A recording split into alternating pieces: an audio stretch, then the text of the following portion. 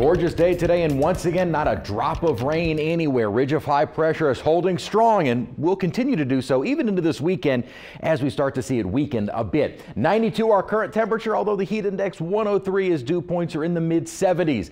Not excessive heat. We're not talking about record breaking temperatures. In the low, some mid 90s, and that's not too far off of our normal. Dew points, though, not exactly helping things, but even these numbers aren't excessive. There are times when the dew points are approaching 80 degrees. Like we see at Belle Chase, but that could be more widespread. So just got to see the glasses half full sometimes. 100 degrees is our record, so not even close to that at our high of 93 degrees, a little above average for this time of year. The ridge is going to hold strong. Now, there is an upper trough over Texas, actually currently bringing them some rainfall. That will start to help erode away the western side of the upper ridge and start to allow a few showers to develop as we get into more so the weekend and early next week. And then also by early next week, we really should start to see the ridge breaking down. So we'll begin to see a few more showers. And then looking ahead, now this is next Wednesday, so a week from today, the GFS is indicating a very deep upper trough that would bring in some much cooler temperatures across not only the central United States, but would make it all the way down to the Gulf Coast. And that will start to kind of retreat up to the north before another little reinforcing trough moves in. So this model does have us very cool as we get into the middle to end of next week. But in all fairness, here's what the Euro says. It is not saying the same thing. This is the Euro next Wednesday. Remember, the GFS had a big trough across the central part of the nation. The Euro is saying, not so fast. Upper low, it's going to be parked over the Rockies, and that is going to stay over the Rockies. And for us, ridge of high pressure is going to dominate. So two completely opposite forecasts from the GFS and the Euro. Which one do we go with?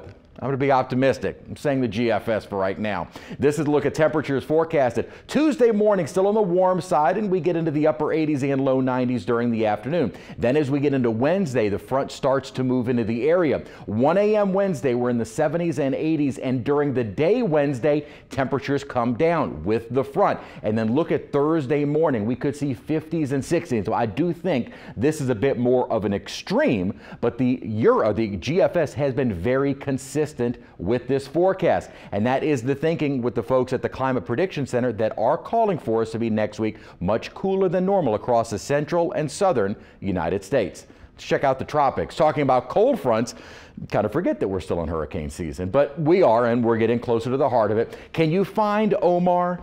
No, it's very difficult to find. This never really did look like a tropical system, and in fact, about 24 hours after becoming a named storm, it is down to a depression. So that is going to continue to weaken and stay out over the open water. Tropical storm Nana looking very healthy. What has really helped to keep this as a weaker storm is the fact that it has been encountering some wind shear, which has helped to weaken the structure of the storm, not allow those thunderstorms to further intensify, and so it's, though not too far off of becoming a hurricane, right now being held down to a tropical storm, which would be great news for the folks in Belize, Honduras, and as it continues to move inland over Guatemala. So that would be very good news if this does stay a weaker storm. Hurricane Center right now maintaining its strength as a tropical storm, but strengthening, and they do mention it still could become a hurricane, but as long as that stays weak, that would be good news for them. And again, our two named storms out there, neither a threat to us right now. There are a couple of other little waves that we will continue to monitor, but right now,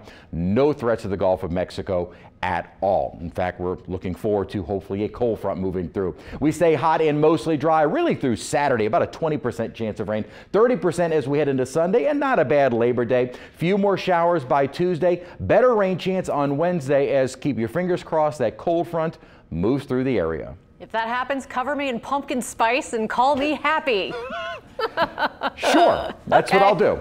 Please do. All right, let's just hope it happens. It was a good day for the Saints and Metairie.